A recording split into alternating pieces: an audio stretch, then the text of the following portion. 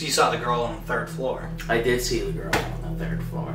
CM Punk movie, right? I mean, that's pretty much what it's known as. Even though it was directed by Travis Stevens, and Travis to my knowledge, CM Punk didn't direct it or do anything like that. He's Produce just kind of a it, star. just, I don't think he has a producing credit. Yeah, well, he's the main character. He is the main character. Don, that was his name. So we got CM Punk playing the character of Don Cock.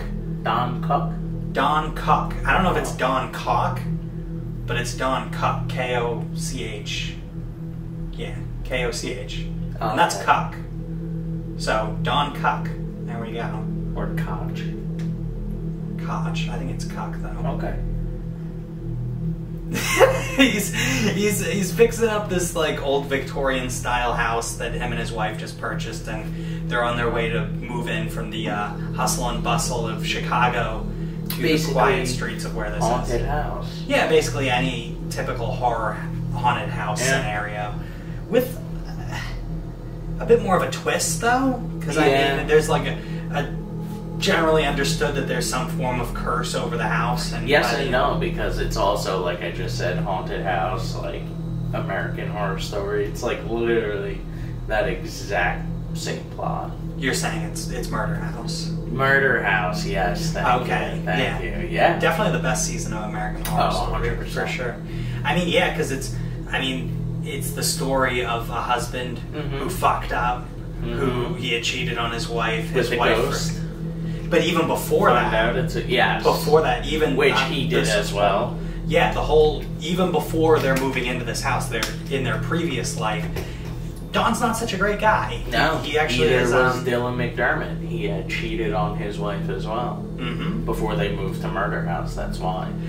But the difference is, though, Don Cook was also he had committed some sort of white collar crime beforehand. Yes. That had gotten. He had found some way to get off the hook, whether he cut some kind of deal, because he meets up with an FBI agent in the beginning, and he's kind of asking him how he's affording this house now that he's penniless following this. Well, he was like stealing people's retirement fund, basically. Yeah, it was he's stealing money from their pension funds or something like that, and his wife was the one who was then financing this house that they're moving into, which kind of shows right off the bat that our main protagonist character isn't too much of a nice guy, which we can agree. And I mean, everyone around him kind of gives him these second chances, and that's kind of what the movie is based off of. It's them trying to give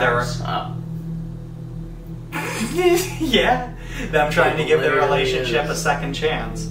It literally, in that sense, but I mean, it's not. I wouldn't. If someone asked me, I wouldn't say that it copied Murder House. I mean, think about it though. The messed up kid. That was also from Murder House. That lives in the basement. But there's not a kid. I know, it's a little girl. Just she's in the attic, not in the basement. Right. But she's not a little girl. She's like an adult woman. Yeah, but she was a little girl. She was the girl on the third floor. Because that's like what it's... Because she was the... Right? You understand that? No.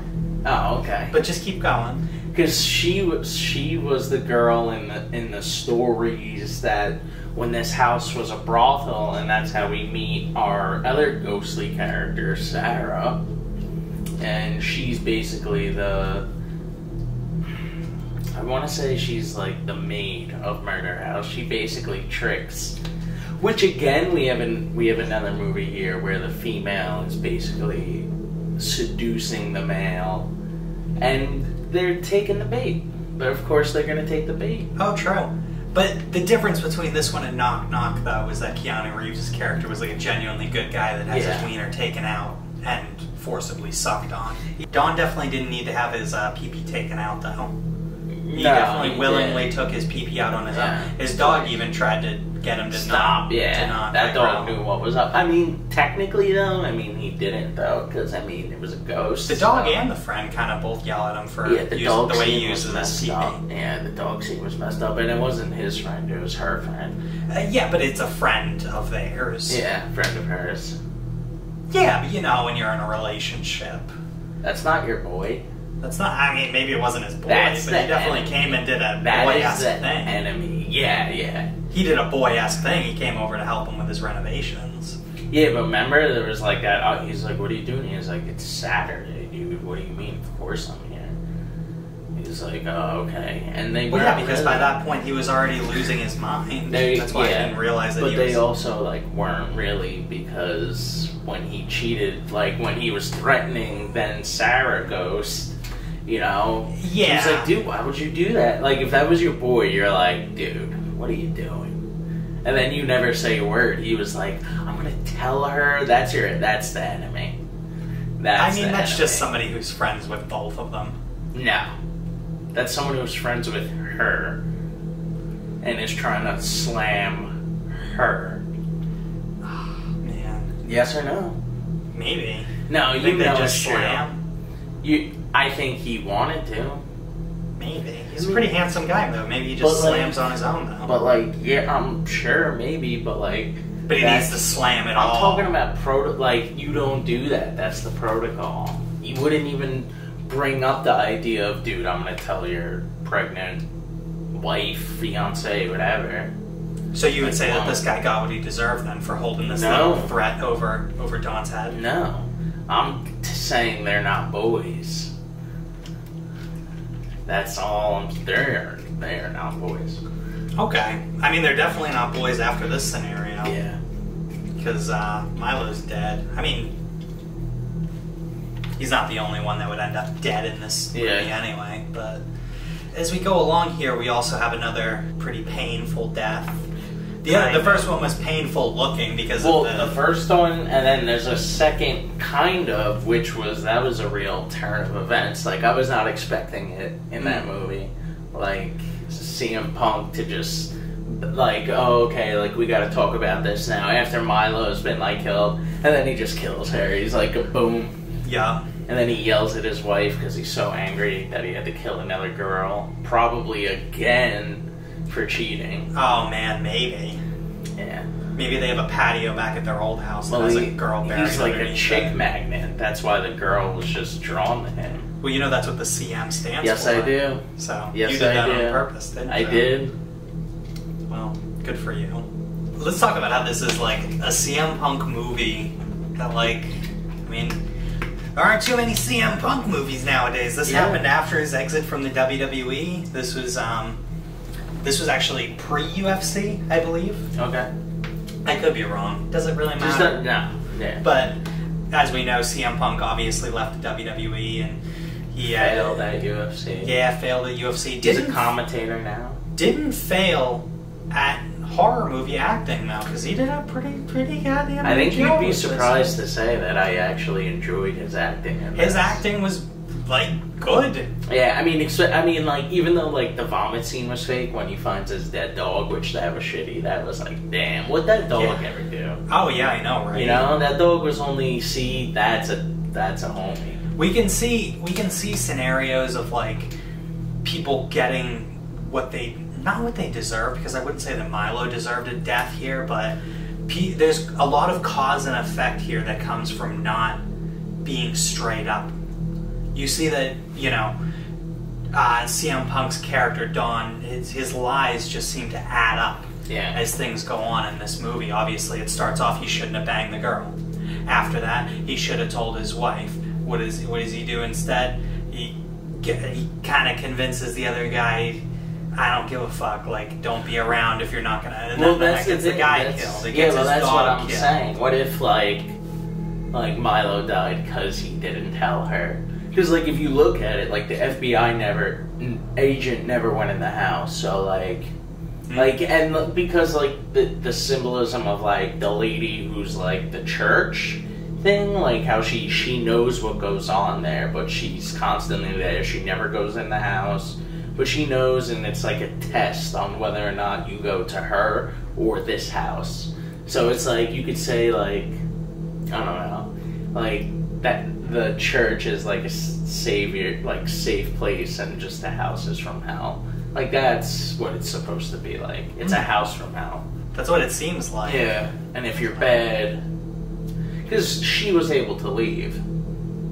Right, because she wasn't drawn in by the temptation. And that's what it seems like this is all about, temptation. It was also funny. Well, I think it was also like, because when she does talk to the lady at the end, when she is telling her it's a test and this and that, like, she probably, like, there was temptation, but she smashed that weird-looking girl's head, which was so funny. Oh, yeah, the nymph. Yeah, which I didn't understand that. Like her existence, or what? No, I understand that that was the little girl, but the little girl didn't look like that, I'm sure. Yeah. Why was her head, like, she had, like, a mouth here, mouth here. Yeah, her shit was all fucked up, wasn't it? Yeah, why? And she had some wicked marble powers. Yeah, the, like, marble death scene with that Dawn was, like, ridiculous. I mean, unless, like, he, like, that guy was, like, the devil, which, I don't know. Which guy? Like, the guy who was giving the girl, like, the little girl marbles. I don't know. That was all just weird. And never explained. The, like, weird... Because they saw, like, CM Punk found the pictures, and then, boom, marble in his skin. And we actually should talk about this for a second, because, like, the marble's traveling up his, like, leg and his skin, and he keeps cutting underneath the marble when it's going up. Yeah. And then at one point, when it's at his neck, he finally cuts at the marble, and it's just, like, not there. It's just, it keeps going up. Like, you would think when it was down here, he would have... Just, like, sliced, like, right here while it was down there. Yeah. And, like, maybe made a tourniquet or something. Yeah. Well, you know, he's not a doctor. I know, but he has a bunch of tattoos. He seems rough for a white-collar businessman. You know what I'm saying? Yeah. Like, he's seen some shit. One thing that's funny about, because CM Punk is, like, he's known as being the straight-edge guy, crosses knuckles, says drug-free, and kept those tattoos for this one, too, even though he's drinking a lot of booze throughout the movie. Yeah. So it's a funny, does it play into Don's character of just being a dishonest type dude? Maybe. Yeah. It could kind of play because both ways. He lies to his wife. Because he's like, oh, it's just junk everywhere. Like, because apparently it's a problem. Yeah, it seems like it was definitely a conversation because she had seen it in the background. Yeah. Or maybe CM Punk wanted that in to be like, gotta show people what happens. I wanted to show, like, hey, by the way, this guy's a piece of shit. We should also have him drinking alcohol, too, because, you know, correlations. Yup. I have no fucking idea. Maybe CM Punk's not that much of a douchebag, but the movie was pretty goddamn good. Yeah. I would say. And, like, the movie's kind of hailed as having, like, it's for its cinematography. Really? Because I was gonna talk about the exact opposite. Oh, I thought it like was the I thought it was pretty poor. Really? Yeah, I actually think it did a hinder to CM Punk. Phil is his name. Oh, okay. Yeah. Yeah. I thought it was Chick Magnet. Yeah, well, his real name's Phil. Fuck. I know, sorry to break my heart. I mean, how many spooky ghosts would you give this one? I want to hear yours first, because I feel like you'd be surprised by mine. Oh, really? I feel. For what this movie is, it's an hour and a half, which hits the mark perfectly for me for a horror movie, about 90 minutes. Good effects, makeup, a good, like, as far as haunted house stories, this is a good original story that, contrary to what Joe thinks about the parallels with American Horror Story, I think this is... You were sitting here agreeing with me. I do agree with it, but I wouldn't also say, like I had also said... Do you want to recalculate your score? Are you going to adjust for that? No, because like I had said previously, if someone asked me about it, I wouldn't say that it was a rip-off of American Horror Story Murder House. Okay. But I would probably give it like 3.5 out of 5 spooky ghosts. Because I would say it's a solid movie and definitely would recommend it. Anybody who's a wrestling fan from, you know, the 2010-ish era in WWE would definitely want to see CM Punk. Well, would you say this is better or worse than 100 Acres of Hell? Too different to compare. Yeah? Yeah. Okay. I think I would give this one a 2.9. A 2.9? A 2.9. Alright. Yeah. Why? It wasn't bad. I enjoyed it. The only thing that I thought sucked was the shots. I thought it was like too close in on their face the whole time. Yeah. Like you're saying, like there was good. I didn't see any of that. Okay. I like the uniqueness of that, and it sets this very like... But I didn't even see that. I feel like the tone of this movie is gross and uncomfortable. Like, whenever there were scenes of, like, Sarah and Dawn talking, or Milo and Dawn talking, or his fiance or wife, whatever, and him talking, it was always the same distance. It was, like, right here, the camera. And it would show, like, their shoulders and face. I feel like it was very still. Yeah, but the conversations weren't necessarily what... These subtle, eerie tone shots that were in it were kind of sets this idea that things are watching them throughout the movie. Yeah. That's kind of more so what I found in the dialogue. Yeah. No, that was cool. That was nice. Like when it's focusing in on the door that's behind him, right? As opposed to like him, which like in a horror movie it would be the opposite. They'd focus more so on him and then show like something in the background. Right. This, they were like, ooh, look at this. But more so with the dialogue, not so much of a contrast. Because like you said, it's pretty much the same shit. Yeah. But I wouldn't watch this movie for the dialogue anyway, because I don't think there's much that's said that... It's not very much a quotable movie.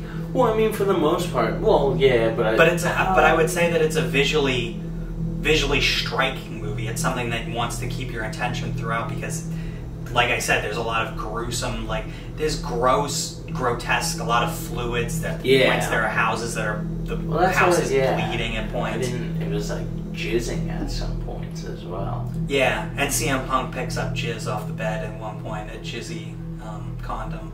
Oh. Yeah, because it's a brothel. Yeah, it was. So it had to have been ghost jizz. Yeah? Which begs the question, did he really even... Because... Well, that's what I was talking about. If you stick your hand in ghost jizz, is it gay? It's a ghost. Well, if he has sex with a girl ghost... Is it cheating? Is it cheating? Because if one's yes, the other's yes. If one's no, the other's no. That's true. You decide.